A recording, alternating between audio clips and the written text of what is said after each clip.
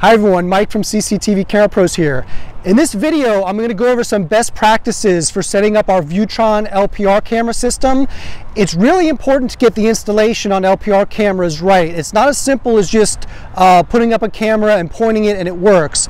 There are some technical details that are important to consider with LPR setup. So first thing we're going to talk about is the physical installation of the camera, and then I'm going to go over some important settings both on the LPR camera itself as well as on the automated number plate recognition software on the Viewtron NVR that's connected to. Let's get started.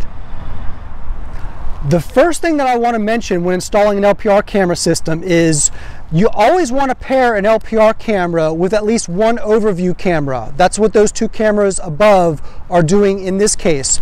The reason is license plate recognition cameras are really only meant to capture plates, especially at night. At night the view is completely black and you just see license plates going by, so it's not getting an overview. That's why we always recommend to pair an LPR camera with at least one overview camera.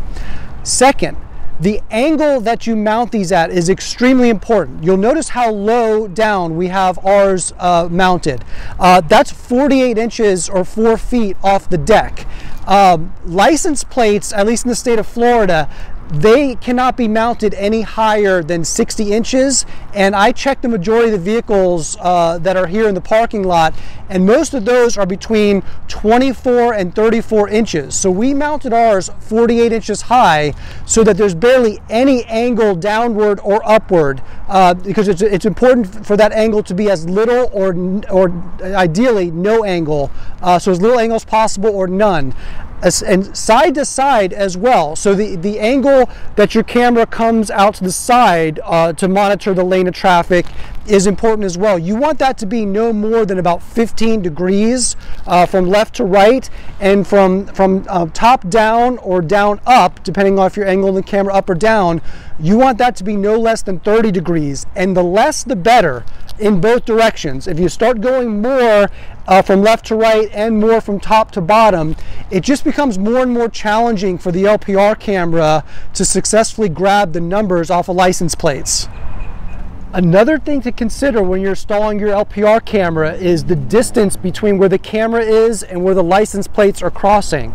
So this camera has a 7 to 22 millimeter lens, and I want to show you the angle that we're capturing here at CCTV Camera Pros. So that's basically a single lane of traffic, so that's important as well. LPR cameras are basically meant to monitor one lane of traffic, and the detection zone that we have out there is 70 feet from where this camera is mounted. I have this the 7 to 20 millimeter lens zoomed all the way in, and that's about as far as this camera is rated, up to about 70 feet or 21 meters. It may be able to go a little further than that, but I haven't tested, so I'm comfortable saying for now that this LPR camera is effective up to 70 feet, and that's what we're doing right here. The next thing I want to talk about is the license plate recognition software setup on the NVR. So I'm going to go into settings and then into the LPR settings, and on this screen, this is where you set up your license plate detection zone as well as the size of the license plates. So if I click display range, and I'm going to refer to a still screenshot here of when I set this up. So I parked my car actually within view where plates are going to be coming through, and the large rectangle is the detection zone, which I made quite large. Actually, it should be probably a little bit smaller than this in most cases, but this is working well, so I just went with it. The more important thing, and this took some tweaking, is making sure that minimum and maximum plate size is good. So you basically want to set the minimum size slightly smaller than the plate that you put in view when you're setting up, and the maximum size slightly larger. Especially when you have a big detection zone like this, the plates will be slightly different sizes depending on how close or how far from the camera they are. The last thing I want to go over are the software settings on the LPR camera itself. Most people won't need to modify these settings because we set this up before we ship these cameras out, but just in case you ever have to factory default these cameras or if the settings get changed somehow, I want to show you where we have the settings for day and nighttime. This is done by accessing the camera through a web browser. We're going to be logging directly into the IP camera itself. So let's take a look. Here's a screenshot of me logged into the IP camera. You can see up top in the address bar, I'm using the local area network IP address to log in.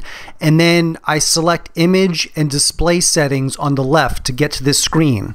Up top under config file, I'm going to select day. We're going to do separate day and nighttime settings. And all of these settings are important, but there's some specific ones to note that you may need to tweak for your specific installation. The first one is brightness. For the daytime setting, we generally keep the brightness set to 25. And then day-night mode. This is when the camera switches over from day to night and night to day, vice versa. We have this set to timing. So we set a specific time when it switches to daytime and when it switches back to nighttime. You may be able to use auto here, but we've had better experience with setting this to a specific time to switch over. The next setting that I want to cover is infrared mode. I was using auto when I was testing. James sets this to IR on always during the day and the night. So we're going to do more testing there, but I have it working well on auto, and James did some testing and has it well working on. Shutter mode should be set to auto, and then the max shutter speed should be 1/500, and the minimum should be 1/10,000. Next, gain mode is set to auto, and the gain limit is set to 10. Next, let's take a look at the nighttime settings. You can switch to the nighttime settings by hitting this config file dropdown and selecting night. The only setting for nighttime that's different from day is the brightness. We lowered the brightness level down from 10 to 3. All other settings stayed the same. I hope this video was useful in providing a guide and best practices for LPR camera installation. As you can see, there are some unique challenges with license plate recognition camera installation that's different from standard surveillance cameras. But with the right information and documentation, DIY and professional installers can be very successful in doing these. I'm going to be posting some screenshots and additional information, and if anything changes over time, I'm going to put all this into a blog post. If you want to access that post directly, you can go to www.cctvcamerapros.com/LPR-setup. Thank you for watching.